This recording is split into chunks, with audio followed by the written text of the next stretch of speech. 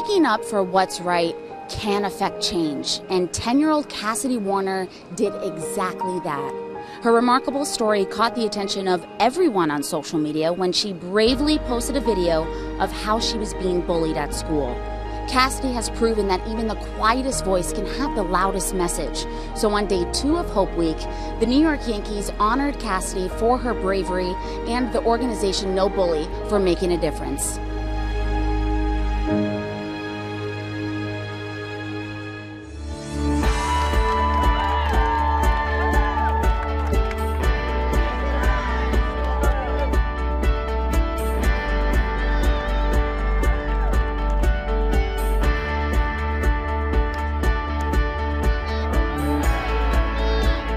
Get to see these kids, how they're impacted. A lot of these kids come from very vulnerable populations, disenfranchised schools, multiple challenges, and to give them a chance to hang out with these players and spend a day and feel like we're all in this together and that they're standing with them and by them is really key.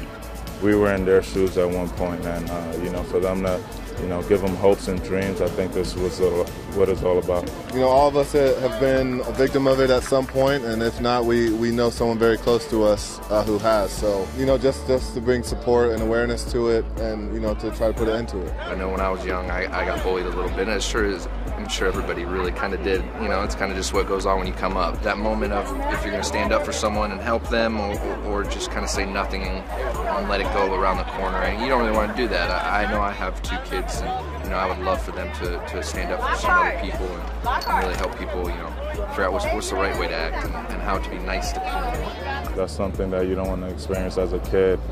Obviously you just want to have fun and enjoy your classmates, and I think for us to spread that message, it hits home on a lot of people, and hopefully it helps throughout the community and all over the world. I think that's our biggest message, and that's what we try to preach.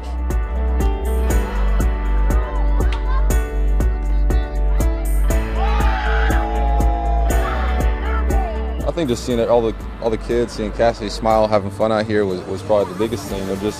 There's kind of some freedom, kind of escape, and tell them that, hey, you got a friend in the New York Yankees. I think it's empowering, and I think that she will continue to grow in her voice around this issue, and I think she'll continue to grow in her self-confidence and be able to ignite more compassion and empathy in her peer group.